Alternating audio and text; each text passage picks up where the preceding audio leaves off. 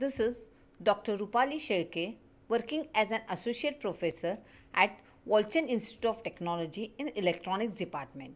In this video, we are going to discuss with the problem based on the Gauss divergence theorem. In the previous video, we are discussed with the Gauss divergence theorem. In this video, we will see the problem related to that.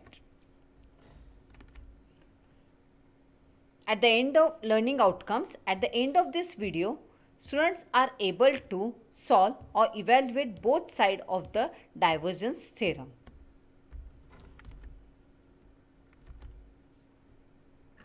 For any vector, what is a divergence statement? It is a closed integral over the surface for any vector d a bar ds is equal to the integral over the volume del dot a bar dv, which states that the integral of normal component of any vector over a closed surface is equal to the integral of the divergence of this vector through the volume. Now, for this, let us take a problem. Problem statement is evaluate both sides of the divergence theorem for a volume of a cube. A cube is given whose size is 2 meter and centered at a origin such that the edges are parallel to the axis. Let us evaluate it.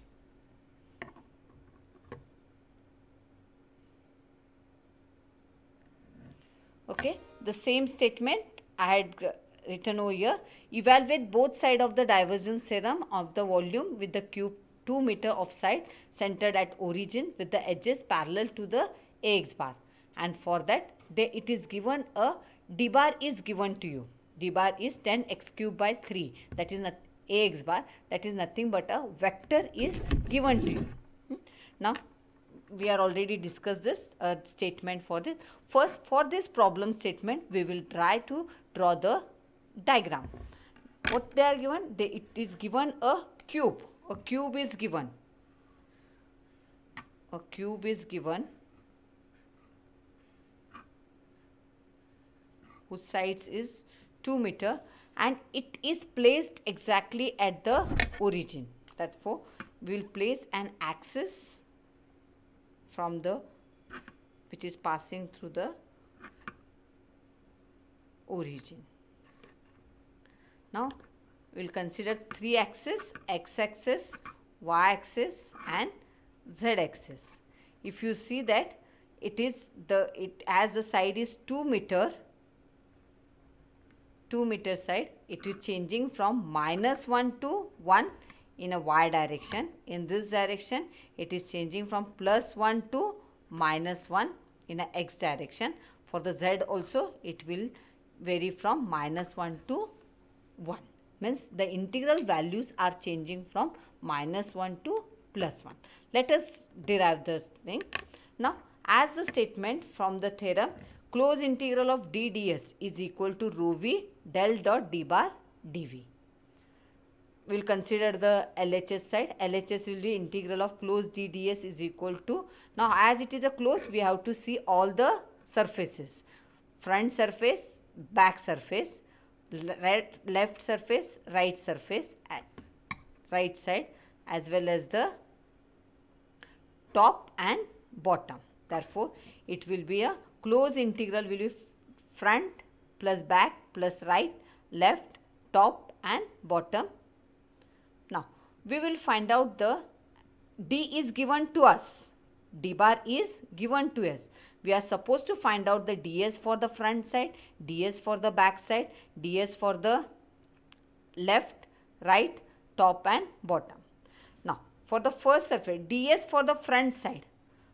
Ds for the front side. This is the front surface which we are seeing.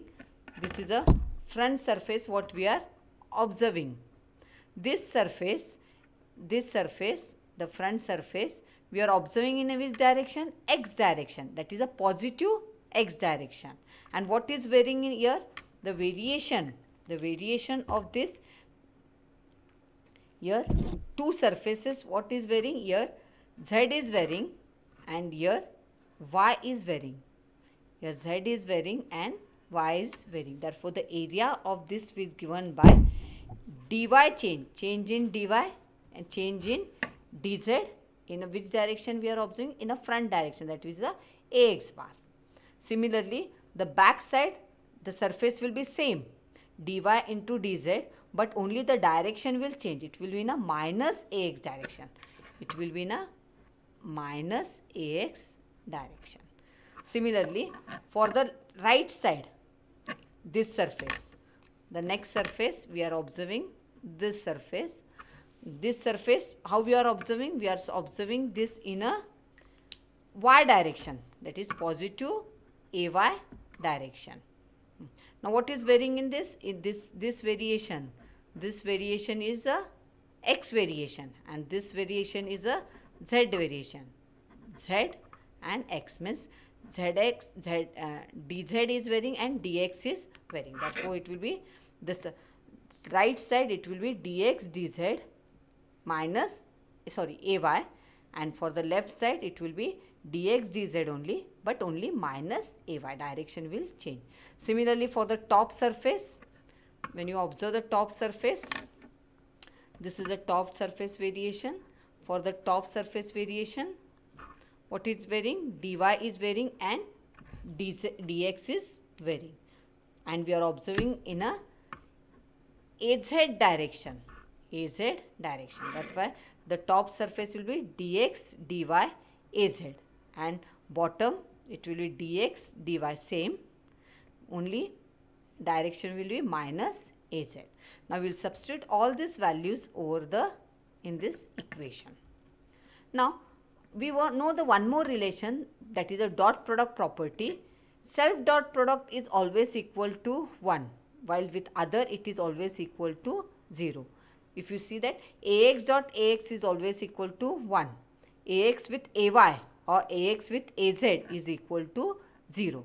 Now, our given equation of the D is 10x cube by 3 ax bar.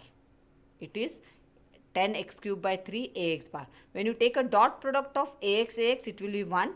When it is with the y and z, it will be 0. Therefore, when you integrate it with respect to LHS will remain only with the front plus back, because here front is ax and back is also minus ax. With this it will be 1, but with respect to left right it will be y and z. Therefore, when the dot product with the y and z, it will be 0. Therefore, left, right, top and bottom integrals will be equal to 0. From this equation, this terms till here it will be equal to 0. Only you remain with the LHS will be equal to dds. Now, we will consider this and solve the equation. Now, when we consider dds left, and it will be, what is a given dds is a 10x cube by 3, 10x cube by 3, it is ax, and what is a ds for that front side? It will be a, for the front side we are already seen dy dz ax, that will be dy dz ax. Again, this ax into ax will be equal to 1, and only you remain with the s, 10x cube by 3 dy dz. When you integrate, this will be a constant term for this integral, and only you will integrate with respect to dy and with respect to dz. What is the value of y and z are varying? Minus 1 to 1. After integral, this will be a 40 by 3. Similarly, for the back side, dds, this will be same, 10x cube by 3 given, it will be ax, it will be dy dz into minus ax. This will be a minus ax. This will be a, when you integral, again this value will be 30, 80. The total front and back LHS side will be equal to 80 by 3. 80 by 3. Now let us see RHS side. The RHS side is a integral over the volume del dot d bar into dv. First we will solve del dot d bar. Del dot d bar is equal to dou by dou x, dou by dou y, dou by dou z. But if you see that only x component is given, the other y and z will be equal to 0. So we will differentiate only with respect the d bar with respect to x. Dou by dou x, the value whatever it is given, it is after differentiating it will be 30 x square by 2. Integral this over the volume, that will be 10 x square, we will consider over here. And what will be dv now? dv will be integral of the v 10 x square dx dy and dz. Volume is a product of dx, dy and dz. It will be integral, 10 will be constant, it will be integral x square dx, integral dy, integral dz. Again it is varying from minus 1 to 1, minus 1 to 1, minus 1 to 1. After solving this, you will get it as a 80 by 3. This is a LHS is equal to, what we have proved, LHS is equal to RA. Our LHS value was 80 by 3. 80 by 3. Again after integrating, this is also we are getting is a 80 by 3. This is what the both side of the divergence theorems are being verified. This is how we are evaluated the both side of the divergence theorem in this problem statement.